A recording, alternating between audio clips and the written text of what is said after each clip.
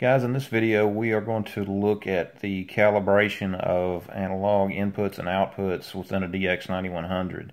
This is I guess you could say, a more advanced level of programming within the DXs that is often used during custom system installations.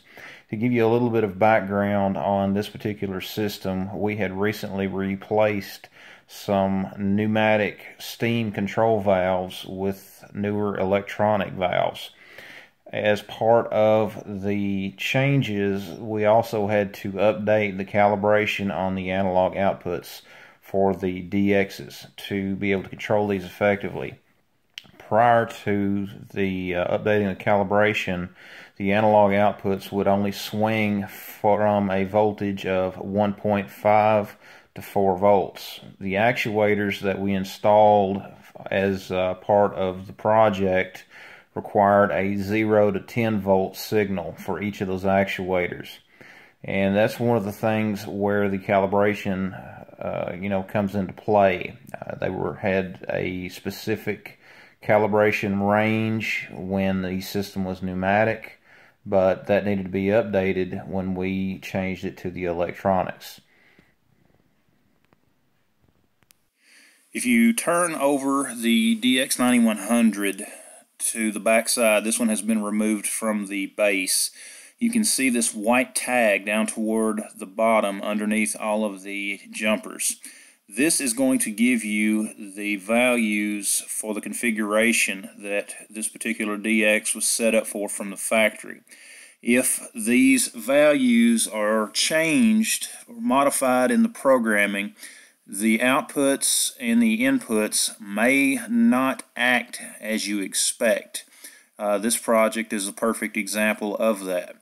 You can see that the tag is directly under all of the jumpers here on the back of this DX.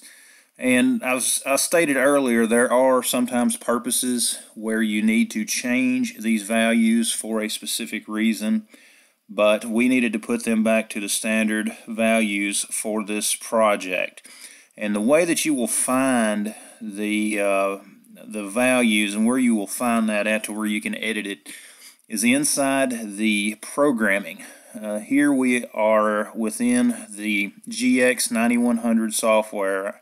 I'm going to click on Edit, and then I'm going to scroll down to Calibration.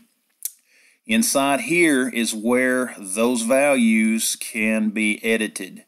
Once again, if you change them from the values that are on the DX itself, your inputs and outputs will change in how they function.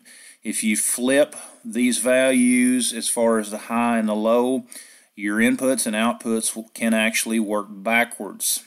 That is something to take note of, and in some cases may be necessary depending on the application. The calibrations are one way of setting up custom systems, just like the pneumatic system that we replaced. And once we have replaced it, we did need to change it back to the regular settings to where we would get the expected voltage. Guys, hope the video helps you to better understand how you can calibrate the analog outputs as well as the analog inputs on your DX9100s. Once again, this is something that it's not common, it's not extremely common, but it does happen in some custom applications. Anyways, guys, hope you liked the video. I would appreciate it if you would give it a thumbs up. Be sure to subscribe and drop me any questions down below. Thanks for watching.